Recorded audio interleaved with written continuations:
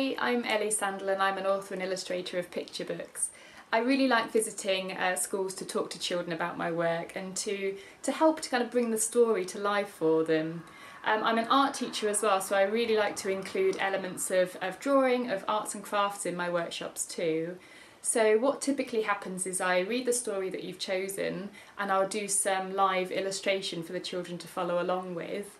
And then we do a kind of craft activity, so this could be a little bits of origami, so creating origami animals from the story, or some collage work. And then I like to do something interactive, something that's a little bit of role play to really help them to immerse themselves in the story.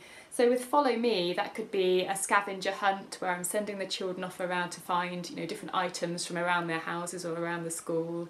And with Every Bunny Dance, what we do is create a bunny band. So I'll get the children to find an improvised instrument and we can kind of play together, we can play some songs.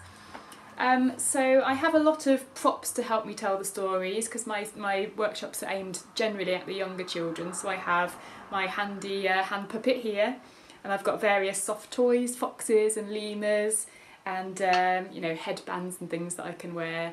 But I also, I'm happy to work with older groups as well. So with older children I tend to go into more detail about how picture books are created, and we'll do a little bit of work on developing our own characters or our own storylines as well, which is really good fun.